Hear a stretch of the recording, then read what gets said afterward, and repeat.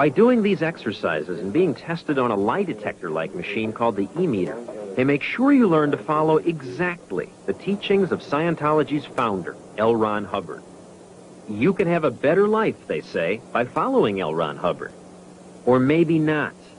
L Ron Hubbard's son, Scientology's researcher, and other church officials have left the church, and now for the first time they are publicly saying that Hubbard is a liar and the church's main interest is money. From the beginning, this was a fraud. Right, correct.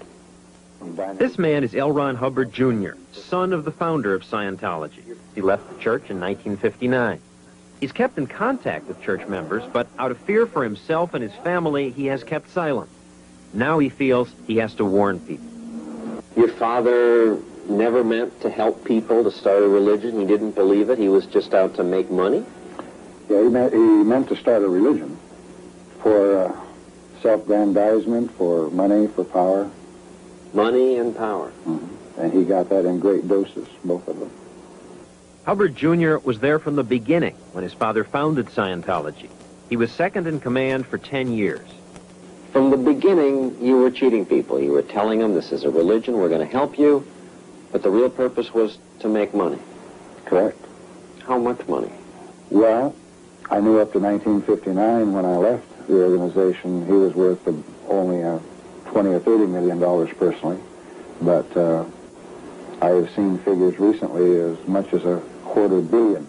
The church denies that Hubbard Sr. profited personally, but does admit the church is well off. Some of the money was raised through people like Andrea Schwartz. She enrolled students in Scientology courses. I would outline a program that pretty closely matched his savings account or matched what he could buy, you know, by getting a loan or whatever. And people would borrow money to take your course? Honey, people would sell their houses. They'd lie to their parents. They'd do just about anything they could. I would have died for L Ron Hubbard. If I had gotten an order, this is what we need to do to make planet Earth a better place, I would have done it. But what do you find when you look carefully at Mr. Hubbard? Jerry Armstrong was so close to Hubbard, the church appointed him researcher for Hubbard's biography. He assembled thousands of documents on Hubbard, but when he read them, L Ron Hubbard became a lie. In Scientology's text, Hubbard claims he miraculously cured himself of combat wounds. He was never wounded. He was never crippled. He was never blinded. He did spend some time under medical care for ulcers. 99% of what my father has written and said about himself is totally untrue. He's just made it up. That's right. Profits from the bestseller went not to religion, says his son, but to the importing of drugs. He furnished the money. I went along to guard the money. And through mafia friends of his, we imported cocaine and heroin through Colombia.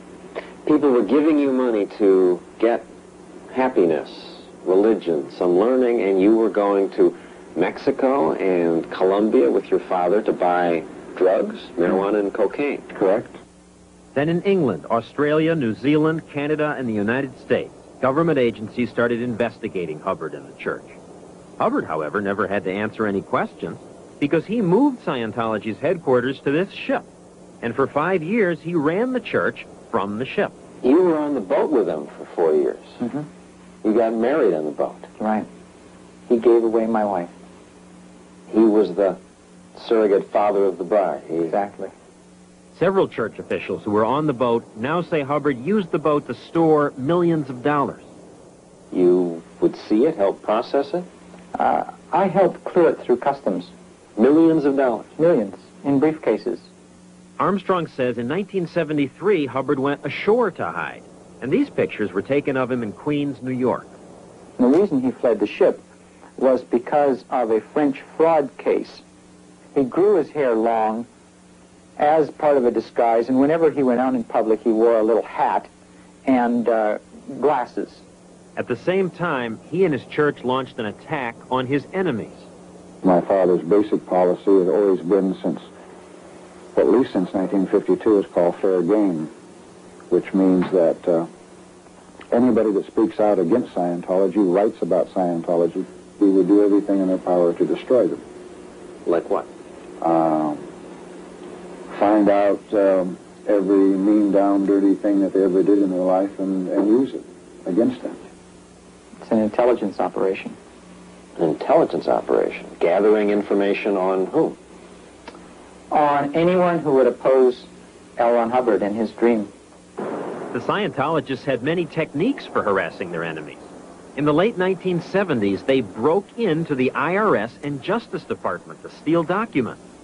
9 Scientology officers, including L Ron Hubbard's wife, Mary Sue, were convicted for that break-in.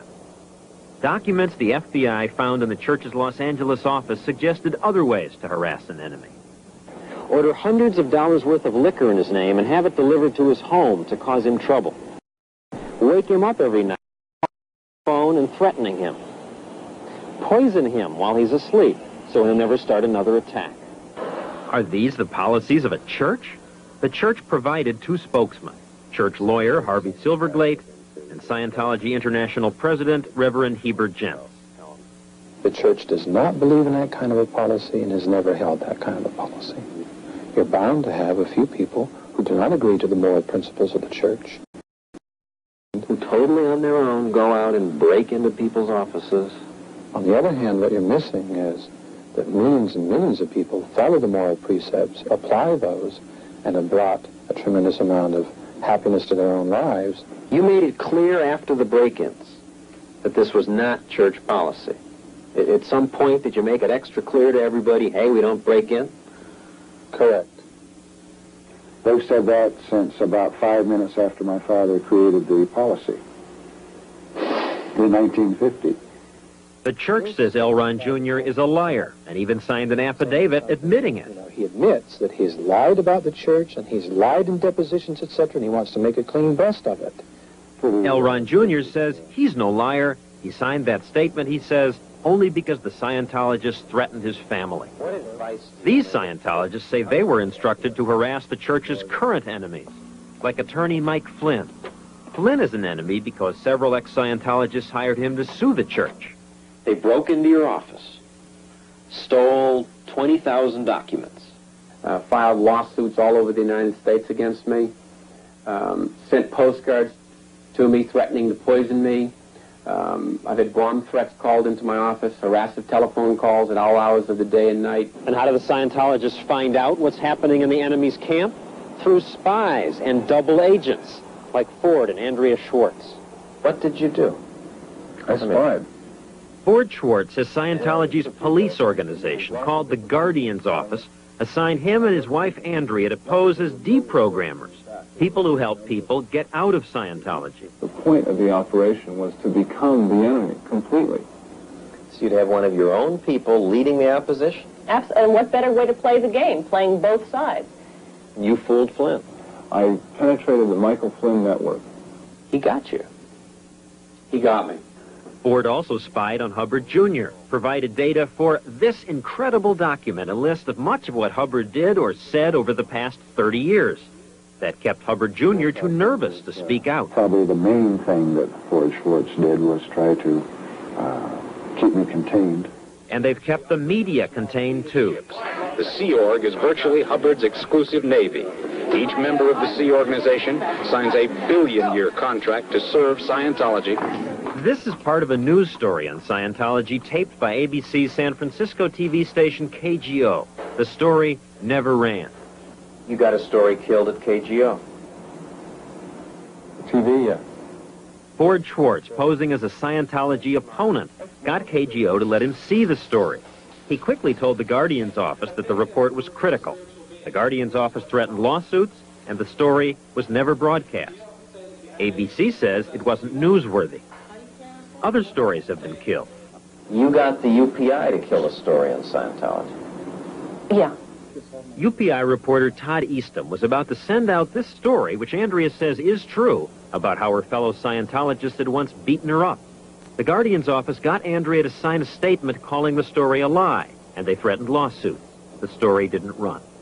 My sources had been discredited to the extent that we no longer really considered them decent sources, and without Ford and Andrea Schwartz, there was no story.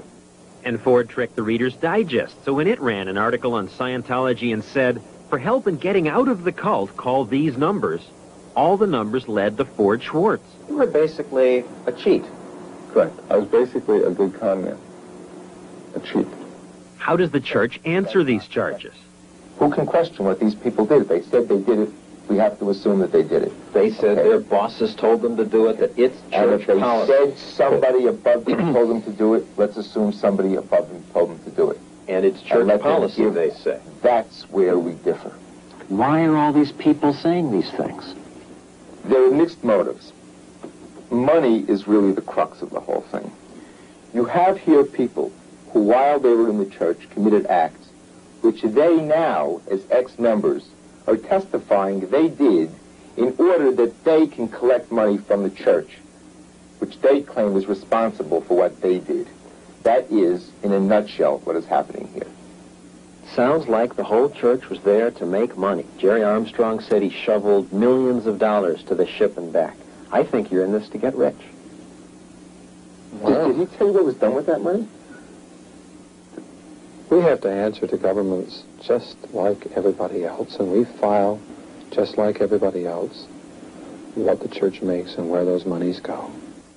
So who do you believe? Current church officials or people who've left the church? Pending lawsuits may bring out more of the truth. Meanwhile, those who speak out are afraid.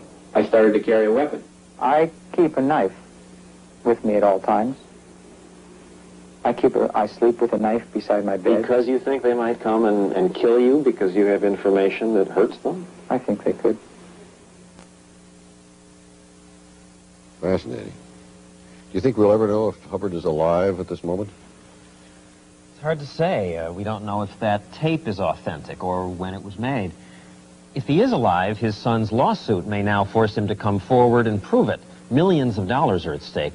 Meanwhile, tomorrow morning, Hubbard's wife will have her day in court. She's to be sentenced for that break-in at the IRS. Shades of Howard Hughes. It is. Thank you, Joe.